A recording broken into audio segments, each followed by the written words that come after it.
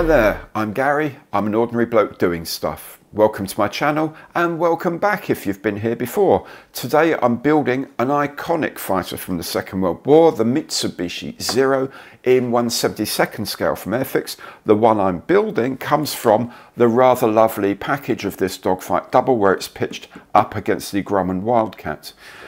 They do sell the Zero as a standalone kit. However, the parts are identical. It's just the paint scheme and decals are a bit different. Okay, so building it out of this box is the same as building the standalone model. So we'll have a quick look at the history of the Zero. We'll have a look at the parts in here, which are the Zero, see what you get with your kit, and then I'll show you how to put it all together. All of these bits come as separate chapters in the video, so you can hop backwards and forwards, whilst you're waiting for a wing to set, have a look at the history, that kind of thing, as you desire. Okay, so why don't we make a start?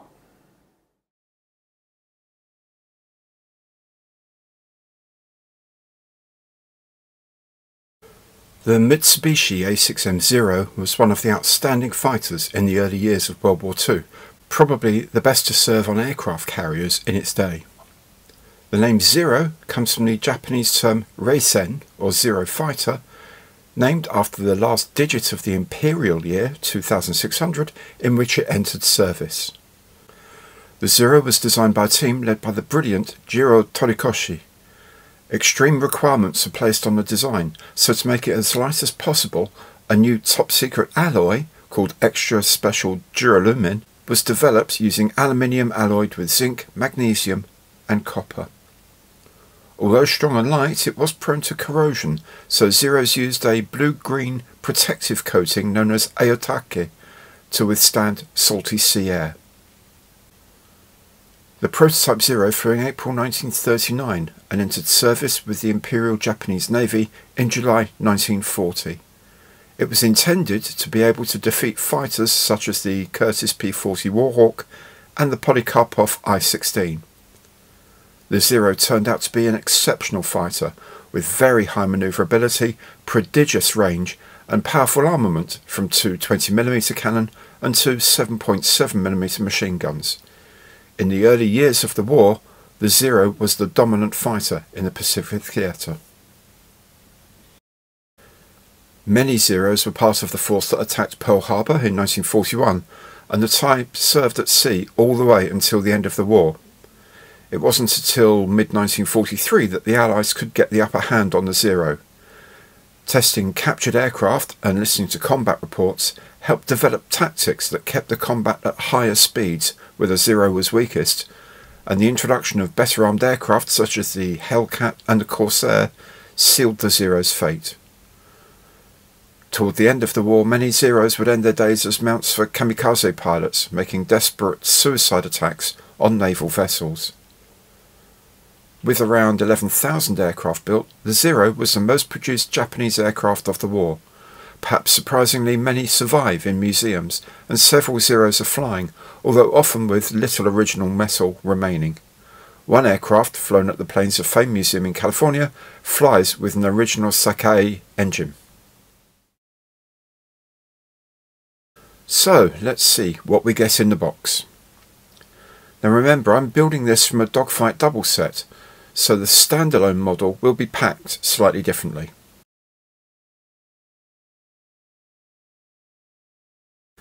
Well, in here we have various plastic bags. This first one is the dynamic stand, so you can display the two aircraft flying together. Not for me today. Then we have a bag with all the bits for the Wildcat. Then there is the bag of parts of the Zero that we'll look at in a moment. And there's another bag with 9 pots of paint, 2 brushes and a tube of polystyrene cement. Then there's this double leaflet of instructions. Again, in the standalone kit you'll obviously just have the Zero. In this leaflet the Wildcat is first, followed by the Zero, and everything is pretty much as usual for Airfix with well drawn and clear instructions.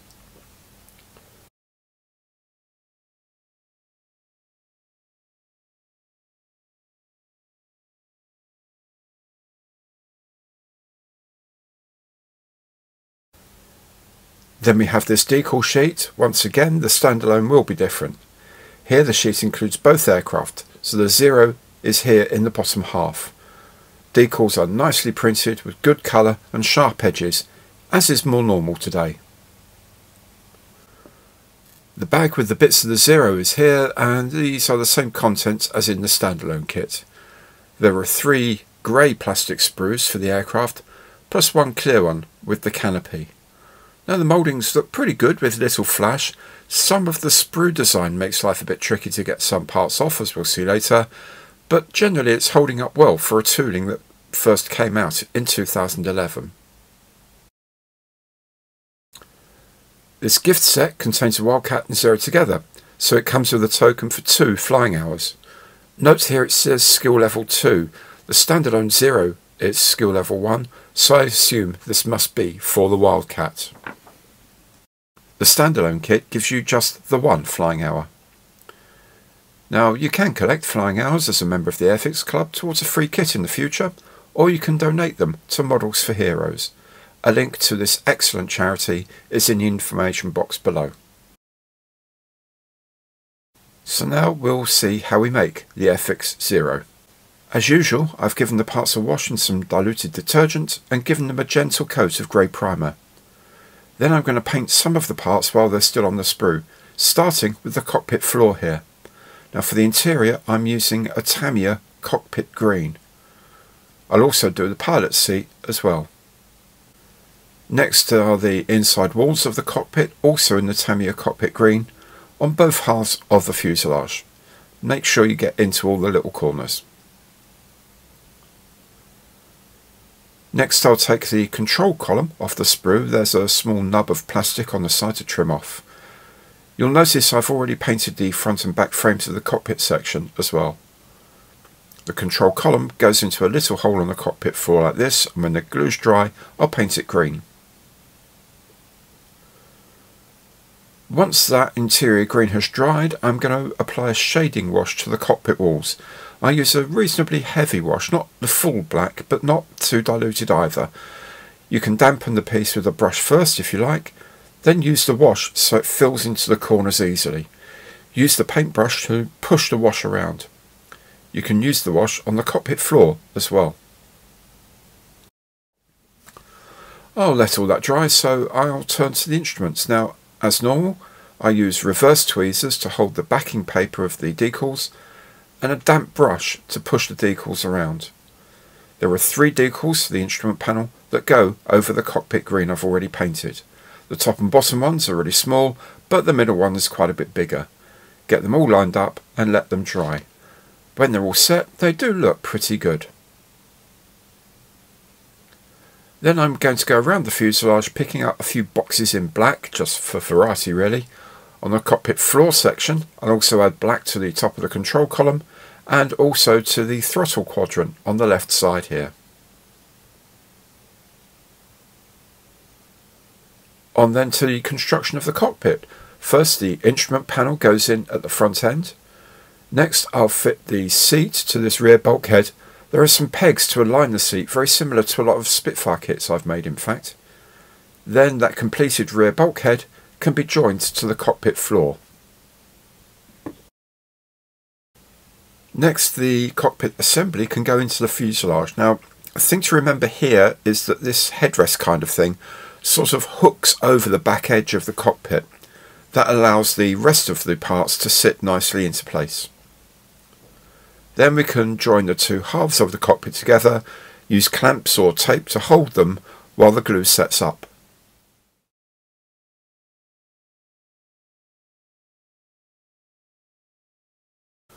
Now while that's drying I'll start on the engine. One bank of cylinders comes in this ring of plastic sprue, which is a bit of a pain. What I've done is use a craft knife to roughly cut it out, then trim the sprue ends off. The bottom end of the blade tends to keep its edge best, so just very gently push against the plastic and the sprue end will trim off. But do press gently. Don't want you chopping off the rockers at the end of the cylinders.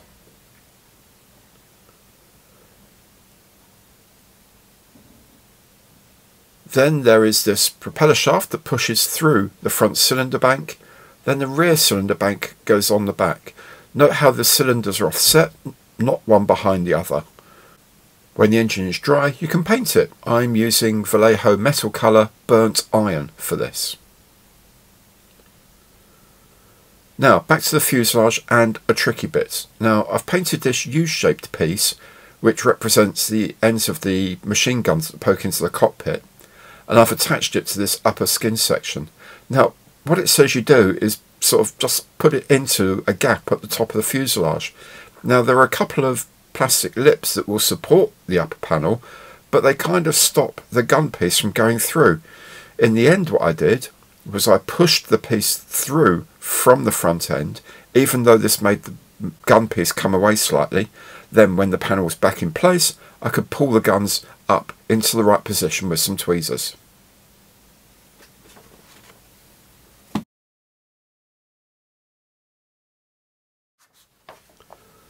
Next we're going to place the engine on the fuselage, so the inside of the cowling and the rear firewall first of all get a coat of black. The engine has two different sized tabs to make sure they put it in the right way. You'll know it's right if this tiny tab here is at top centre. Then the cowling can go over the engine. Make sure the slots for the machine gun rounds line up with that top panel we've put in. Then leave the fuselage alone for a bit. I think it's been through enough. Okay, next are the wings. Now the Zero had these tiny small folding sections at the wingtips. I've painted them here red just for clarity.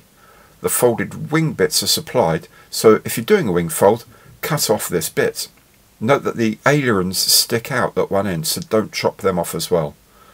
Once you've done that, you can join the halves of the two wings together, and then again use tape or clamps to hold them firmly in place while the glue goes off. When they are set, you can add the wings to the fuselage. Slot the front end underneath the engine cowling first, and then push the rear down into place. You can also add the rudder at this point if you like. Now I'm preparing to paint a few more things on the sprue. I should say here, don't be worried to chop off bits of sprue if it's in your way, like here with this tail wheel. Cut off whatever you need to get easy access. Now I don't normally paint the pilot, but I've had a few people asking me to, and I'm happy to go along with any requests from my subscribers, provided they're reasonable, physically possible and legally achievable within a tight budget. So this pilot I'm giving an olive drab flying suit. Then his life vest I'm painting a kind of darkish sea grey. Make sure you get into all the cracks here. Then the boots and leather flying helmet I'm doing with a mahogany brown. I'm also using pale flesh tone for his face and his hands. And the oxygen mask I'll pick out in black.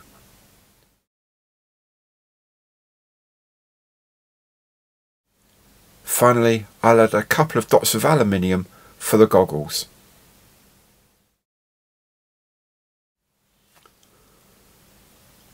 Now I'll let all that dry out for a moment, but while I've got the aluminium out, I'll also add that to kind of imitate the glass on the gun sight. Makes it stand out a little bit. Now this is where the magic happens. When the pilot's dry, I'm going to add some of that black wash I used in the cockpit earlier. Just see how much detail it creates.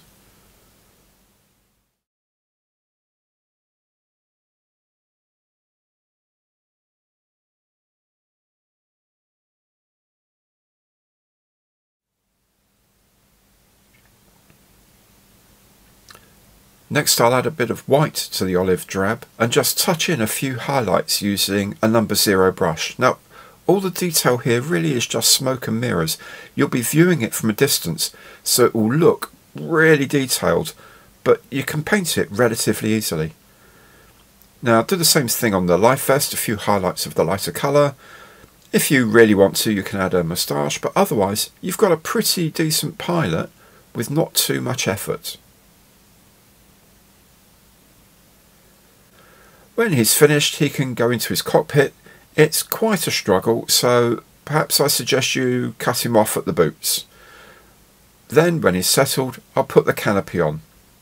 I'm fixing it using Revol Contactor Clear with a toothpick to apply it in small amounts to the frame and to the transparency.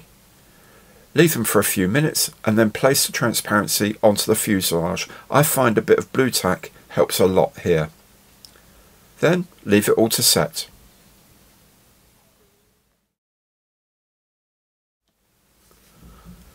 A few more things to paint on the sprue. Now I'll start on the wheels. The hubs get painted in aluminium.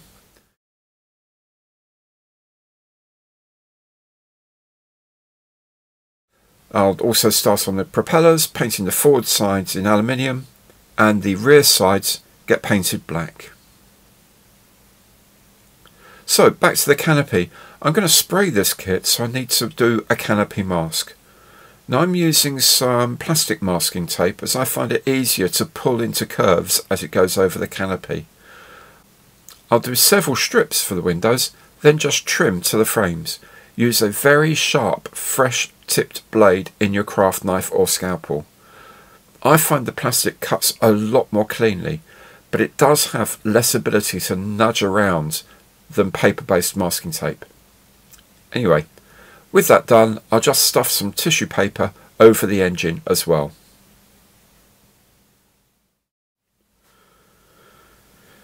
Now to colour. So, the Humbrol number 90 supplied with this, remember it comes from the Dogfight double gift set, turned out to be a very strange mid-blue and not the beige green as needed and advertised. I think this pot of paint has been badly labelled. So, instead of thinning the Humbrol enough to spray, I'm going to mix up what I already have. Now after a few experiments, I found that a 50-50 mix of Sky Type S and Insignia White was pretty close to what's printed on the instructions. It's not too far off what's on the side of the box too. So I've done a final prime and I can start painting. Now as the colour started to go on, I thought it looked just a bit too pale blue for my liking. I did do a couple of coats and I let it dry.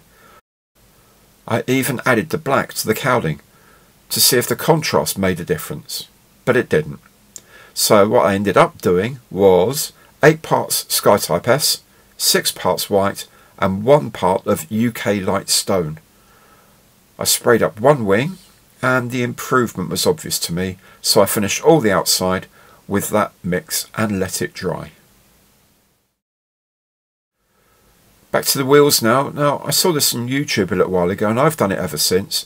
Using a fine black marker to chase into the rim of the tyre makes it easy to get a decent edge when you're painting. Now I know some people will say, well, I can do that anyway, yada yada yada, but if the rim is only just in relief from the tyre, this trick can really help.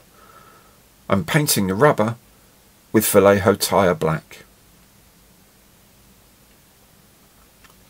Now that other odd thing from our Japanese friends is the use of a transparent bluey green sealant on exposed metal surfaces such as the insides of gear doors. You can see it in restored aircraft. That's the thing called Aotaki blue, and I'm not buying a pot of that just for this model, even though Vallejo and other makers do them. What I have done is mixed 1 part aluminium with 2 parts of signal blue, that really dark one for RAF roundels. That makes something that's a pretty good replica of Aotaki. It also goes on the exposed innards of the wings at the fold point. Next thing I'm doing is laying down a quick coat of satin varnish, then I'll start to apply the decals. Now I have used a decal setting solution, I use Microset, to get into the panel lines. It also helps prevent silvering, especially with some of the larger decals that have got a lot of unprinted area, like these walk limit lines on the wings.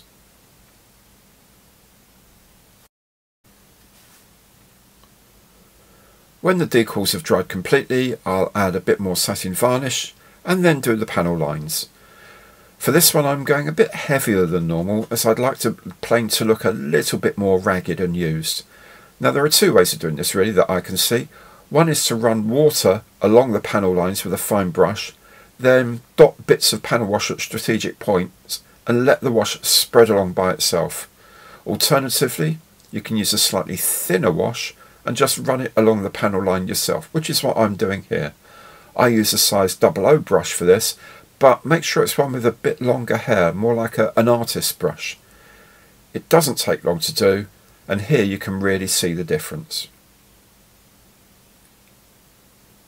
For the engine cowling, I'm going to do something similar but with diluted aluminium paint. Just wipe off any excess before it dries. You can of course also use a silver pencil to pick out the edges of the panels, or specialist weathering pencils of course. Next I'm painting the little stub exhausts on the bottom of the nose and the gun barrels on the top of the nose in that burnt iron colour. I think it just looks a bit better than gunmetal. Now a bit of dirt. Here I have some black Revell weathering powder.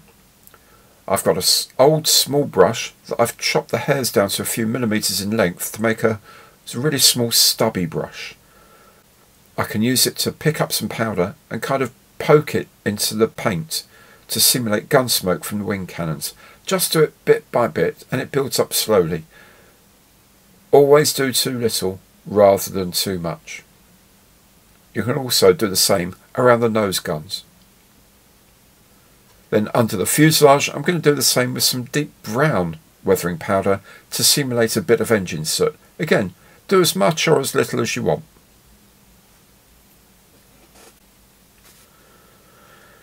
Now with all that done, I'll attach the tailplanes. You'll note I remembered to do their panel lines already.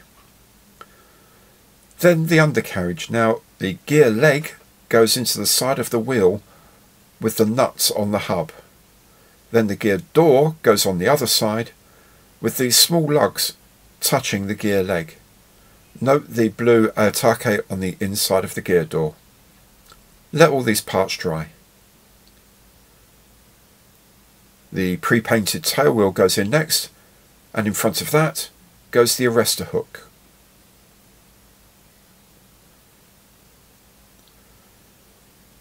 Then I can fit the folded wingtips. Again, I've already panel painted these, and they simply sit vertically at the ends of the wings.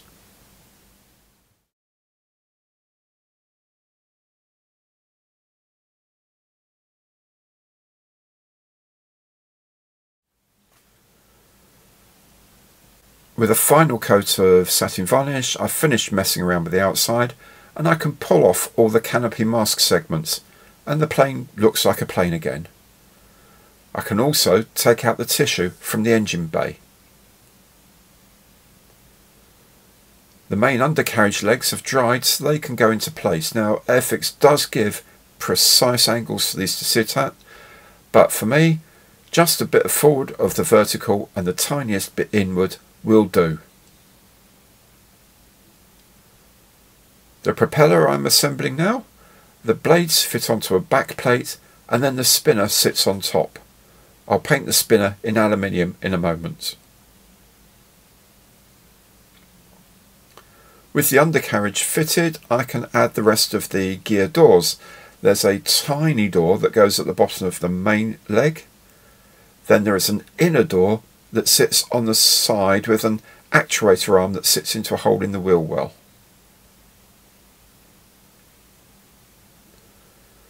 Next, the pitot tube. Now the hole for this has disappeared, so I'm using a 0.7mm drill to make it. The radio mask goes into place at the back of the canopy. Now remember, it does lean forward a bit. Then I can add the propeller to the front.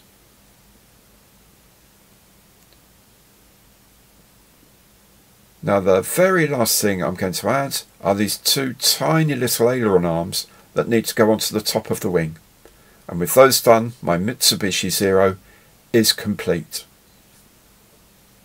Do you know, I've really enjoyed this build. I like the folding wingtips. The kit all seemed to go together pretty well, with a few issues of course. There was the thing with the upper nose panel and the guns, and there was a slight problem fitting the pilot, but otherwise I think it went well. Oh, and the wrong paint in the box of course, but still, I enjoyed the build. If you enjoyed it too, then please do remember to subscribe to my channel if you haven't already, so you get notification of new builds and you can rummage through the back catalogue of builds too. Thank you so much for watching, and I'll see you next time.